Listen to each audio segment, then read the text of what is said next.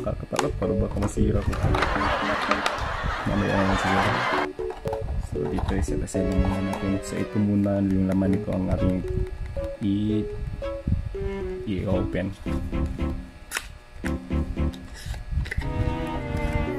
Ang bango guys. Ang bago talaga. Kasi ito po yung deck. May dalawa po siyang booster packs. So i-open din natin ito mamaya.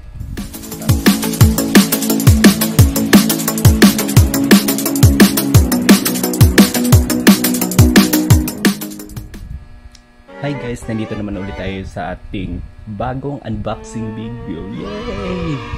So today meron po tayong special na i-unbox na bibili ko po siya sa aming LGS or aming local game store dito sa Davao. So sit back, relax, enjoy lang po natin yung video natin. So 1, 2, 3, go! Wow!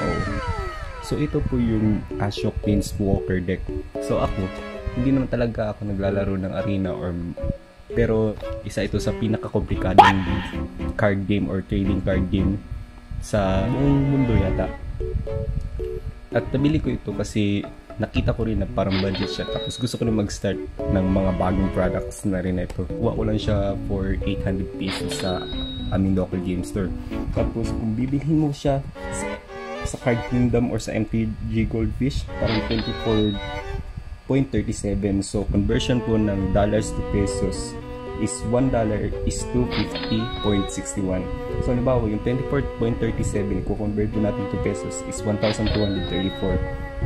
Hindi pa po kasali yung delivery charge nun kung bibilhin po natin siya sa labas ng Pilipinas. Pagkatapos kung sa Amazon naman is 13.99, 709. Mas mura siya, pero kung tapos ni round off ko na, mas mura nga siya pero hindi natin alam yung expenses ng galing pa ng Amerika, papadala po dito sa Pilipinas. Sa Shopee naman is 950 pesos, hindi regardless pa rin ng delivery yun. Tapos sa Lazada naman is 1,000 pesos.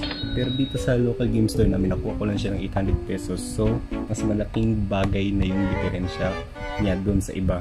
Kung sa Amazon 709, pero hindi pa natin alam yung delivery cost nila. Hindi ko ni-try, baka ma-check out ko. Problema na yun, baka mas mahal pa, para mapapadoble pa yata yung delivery cost kasi out of the country kasi yung delivery niya. Pagkatapos naman, ipapakita ko na yung buong box niya. So,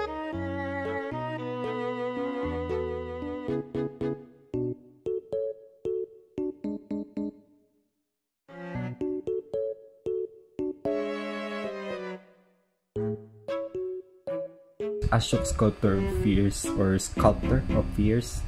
Ashiok is a strange, enigmatic being with the power to torment foes by conjuring their darkest memories, fears, and regrets. Fill your graveyard along with your opponents for massive value as you slowly drive them insane. Ito po yung deck box niya, 60 card deck, tapos 2 15 card booster plus strategy insert, 2 reference card designed by Magic the Gathering. This is made from USA. So ito po yung kabuuan ng box. So i-unbox po natin. So paano po natin siya i-unbox na maigi? So parang dito kukunin ko po dito kasi dito po yung parang safe niya na way para ma-unbox siya. So kuha tayo ng blade. Try natin ito.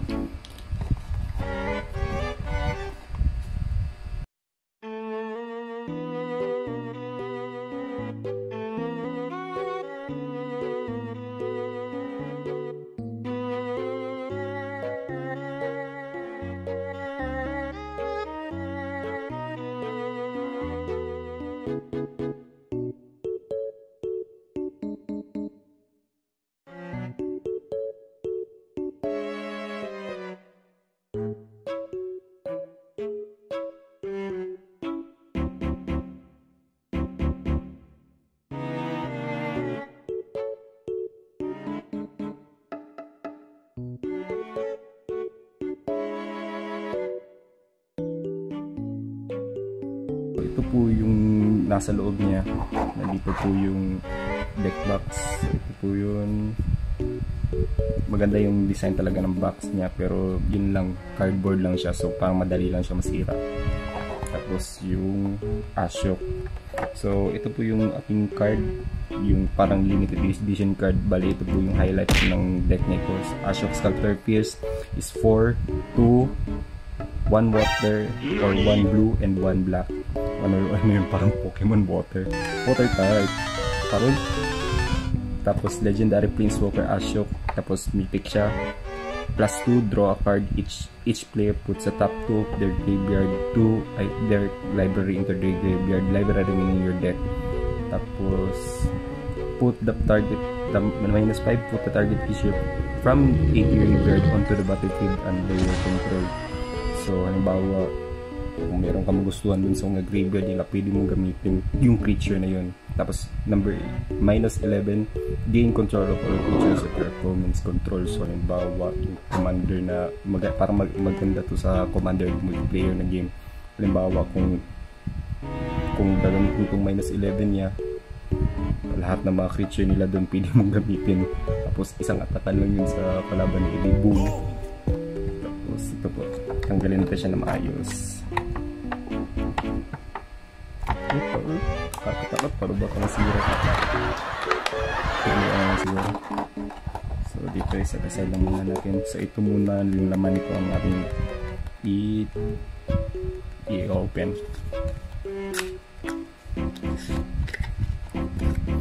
Ang bango guys. Ang bago talaga. Kasi ito po yung deck. May dalawa po siyang booster packs. So i-open din natin ito mamaya. Tapos itong strategy niya. So sa ating yung box, lagyan natin siya dito.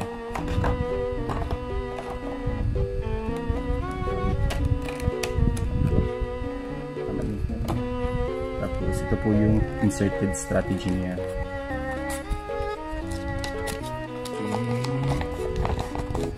So ito kasing Planeswalker deck na to is intended po siya sa mga baguhan na player. Halimbawa kung nagsisimula ka pa lang, wala ka pang idea, or meron ka ng idea pero gusto nyo i-boost yung paglalaro nyo, is parang nakakatulong talaga to. Pero para sa akin, kung halimbawa sasali kayo ng mga tournament or yung Friday Night Magic na mga tournament parang pang standard, pwede to siya, pero hindi ko alam kung makakasurvive yata siya sa ibang games. Kung halimbawa baguhan din yung kalaban nyo, kung merong mga tournament na mga pangbaguhan lang, pwede may laban na yata to.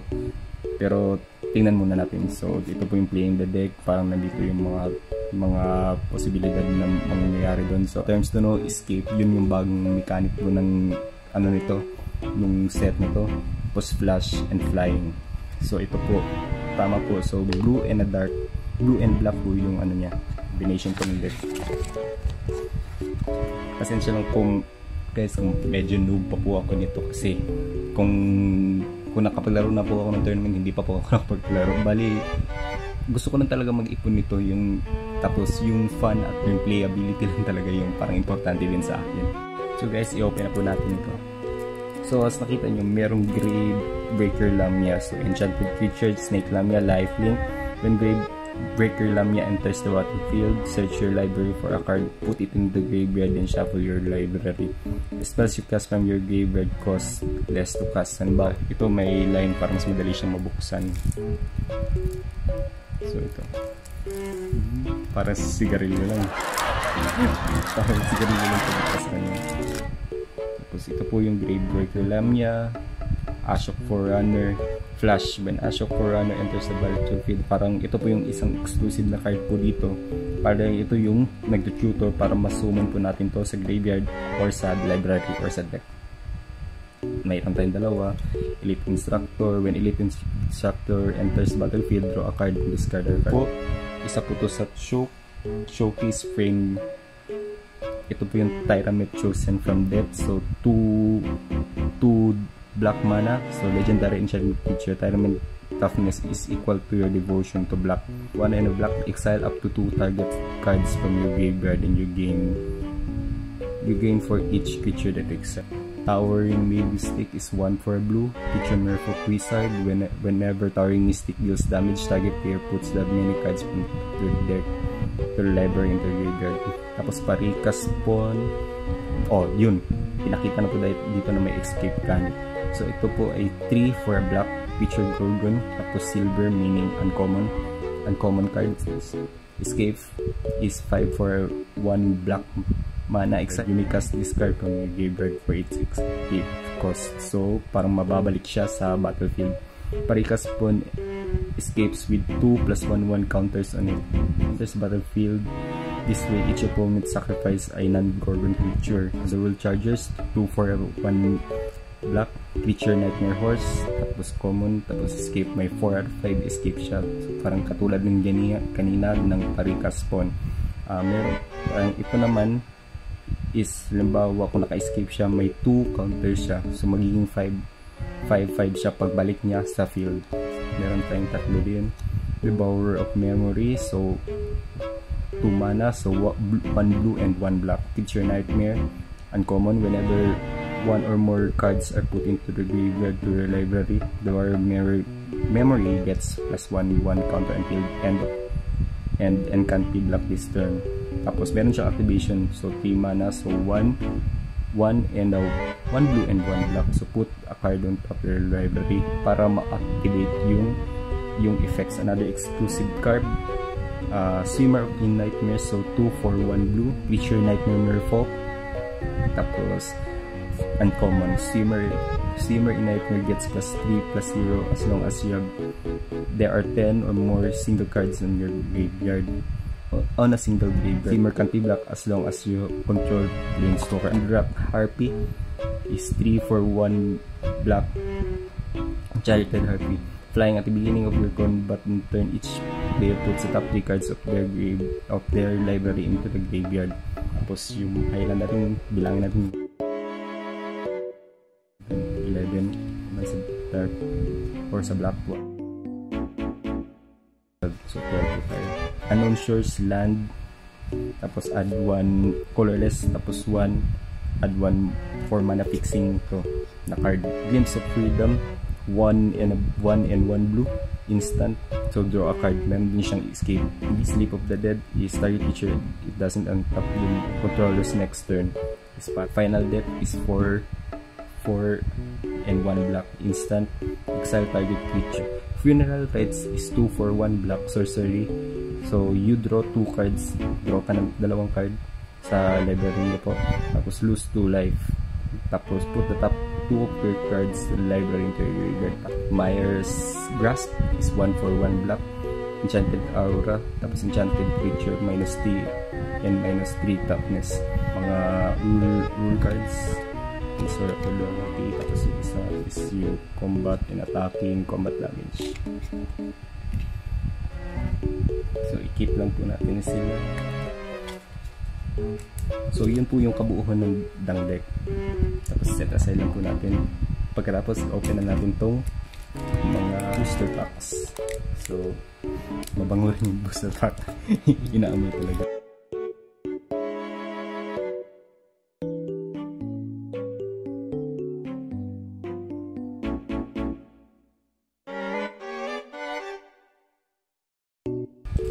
So Temple Thief, 1 for 1 black, can't be blocked by enchanted creature or enchantment.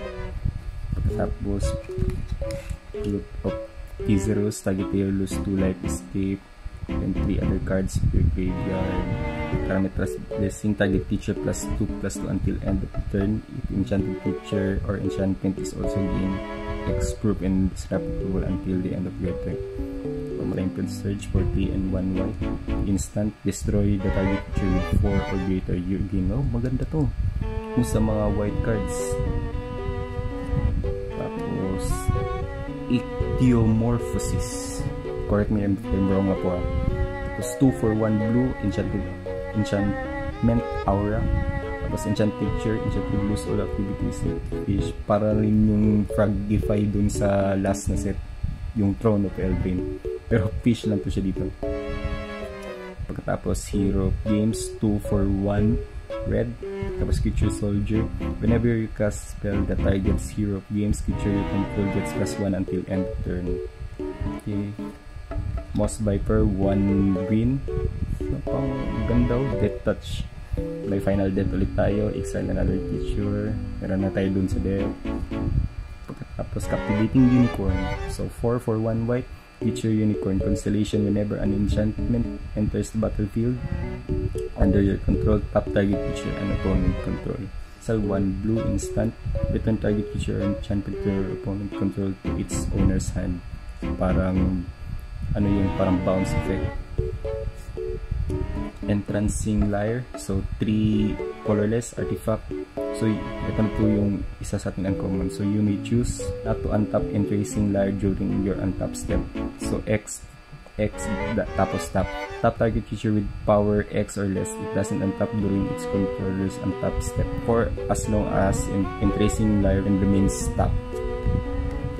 Archon Falling, size 4 for 2 white, feature Archon Flying. When Archon of the stars dies, you may return target enchantment from your graveyard to battlefield. Wolf Willow Haven, 1 for 1 green, enchant land. Whenever enchant land is tapped for mana, its controller adds an additional 1 green. So 4 for 1 Wolf Willow Haven, create a 2 green wolf creature. Activate this ability during your turn. Taranika Acro 1 Veteran, 1 for 2 white, legendary human soldier, vigilance. When Taranika Acro 1 Veteran attacks and tap another target creature you control till end of the turn, that creature has basic power 4 and 4 and gains indestructible. Ito po yung mga bagong mana natin. Boss human soldier. Tignan po natin siya. Tapos yung pangalawa.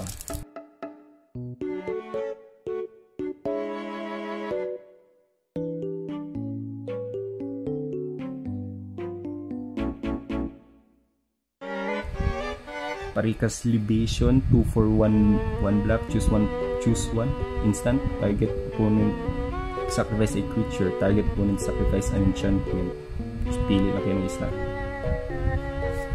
Tapos Blight Breath Atoble Pass, 4 for 2 black. So creature base, when Blight Atoble Pass enters the battlefield, target creature and opponent control gets negative X and negative X until end of turn. X is devotion to black. Glory Bearers, 3 for 1 white, enchant creature human cleric. Whenever another creature you control, it gets +0/+1 until end of your turn. Potent of Betrayal, 3 for 1 red, sorcery, gains control of the creature until end of turn. On top that creature, it gains haste until end of your turn and strike. Omen of the Hunt is 2 for 1 green, enchantment flash. When Omen of the Hunt enters battlefield, you must search your library for basic land card, put in battlefield tap, then shuffle your library. 2 for 1 green, Omen of the Hunt, strike it.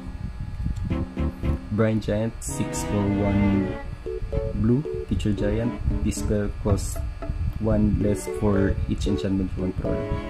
So 5/6 yung damage niya. 5/6 yung damage at top niya. Stampede Rider, 2 for 1 reds, feature Satyrs. Trample at the beginning of your each combat. If you control a creature with power 4 or greater, Stampede Rider gets +1 until end of your turn. Nexus Warden, 2 for 1 green. Tapos feature Satyr Archer. So Constellation, whenever an enchantment enters the battlefield under your control, you gain 2 life. Omen of the Sea, 1 and 1 blue, enchantment flash. When Omen of the Sea enters battlefield, scry 2, then draw a card. Tapos 2, 1 blue, sacrifice Omen of the Sea and scry 2. Oh, may parikas po na naman ulit tayo. So ito yung magandang pang-strategy talaga. Underworld Fires, 1 and 1 red. At tapos sorcery. Underworld Fires deals 1 damage to each creature in each Planeswalker. If a permanent deals damage this way, will die this turn, exile it instead. Shimmering Chimera, 3 and 1 blue, enchanted creature Chimera flying. At the beginning of your upkeep, return up to 1 other target enchantment you control to its owner's hand. Tapos yung rare natin is 2 and 1 enchanted creature Horsefish. rare. Tapos whenever you cast your first spell, during each turn, draw a card. Tapos meron tayong foil. Tapos meron na tayong kanina nito, interesting player. Tapos 1 black in the swamp. Tapos wala yun.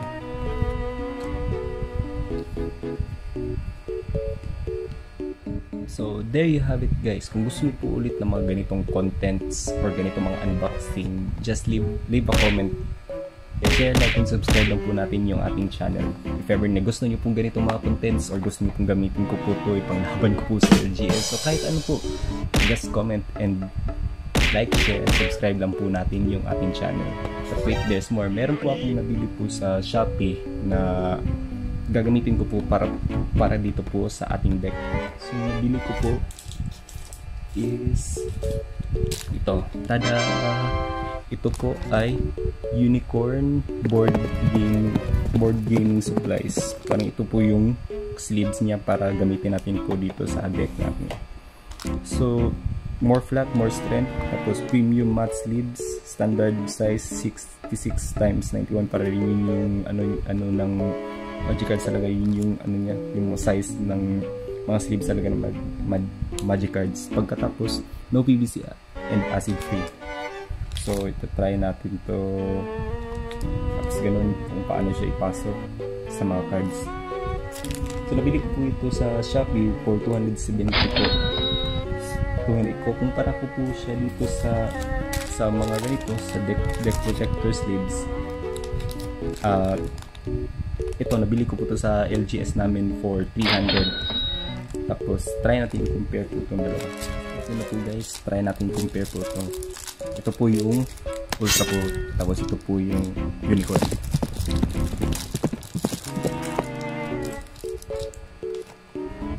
Parang ito yung magaspang yung likod niya. Tapos, try natin ito.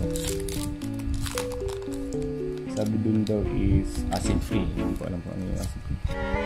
Magas, pero parang mas magaspang yata to ng konti. Laban dito na parang smooth siya. Parehas lang yung dating ng front niya. Try natin gamitin dito sa cards.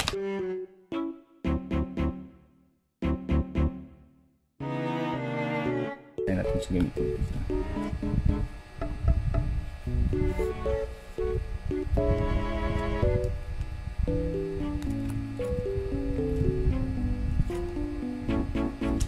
Try natin ito.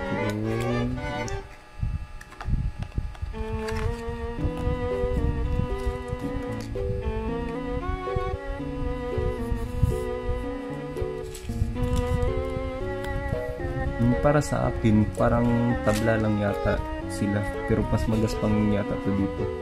Tapos parehas lang.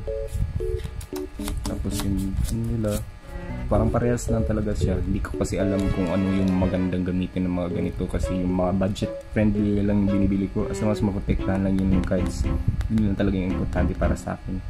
Para sa akin, maganda na alas magkaparehas lang, yung nagka-difference na po siya sa sa kanilang presyo, sa kanilang presyo. Tapos dito kasi siya sa Shopee ko to, hindi wala kasi to sa LGS, kasi mostly yung sa LGS yung binibenta nila is yung mga products, pares na mga sleeves, yung mga binder. Tapos ito sleeves lang talaga focus to. So ito may delivery pa, mga 100 pa galing ng Manila kasi ito, or Cebu rather. Tapos yun lang po. So ang question ko lang po is, ano po talaga yung mas gusto niyo po sa mga gaming supplies? Yung mga binder ba nila, yung mga ano po nila, or yung mga sleeves po nila? Depende po sa inyo. Just leave a comment lang po kung ano po yung mga paborito niyo pong gaming supplies para ipang-protect na natin sa mga deck natin.